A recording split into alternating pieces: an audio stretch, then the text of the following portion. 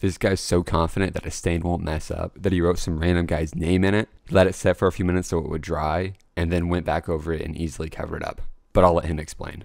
A lot of people are afraid of oil-based stains because when you think oil, you think, well, it's going to stick to everything, it's going to be hard to get off.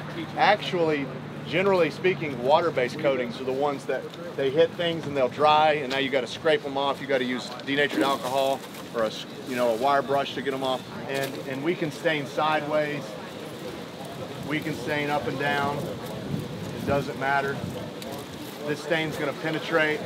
It's going to go into the wood. It's going to go into cracks. It's going to come through the other side. After letting it set for about an hour, here's what it looked like.